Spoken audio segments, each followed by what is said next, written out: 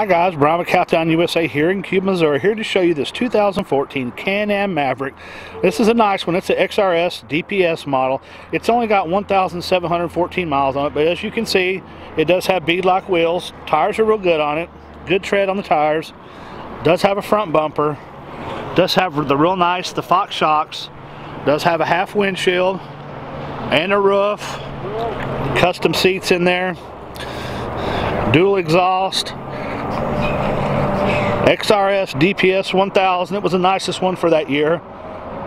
We've got it here at Cowtown USA on our front lot. We're not going to have this one long, so if you want it, come get it. Go to our website, CowtownUSAInc.com.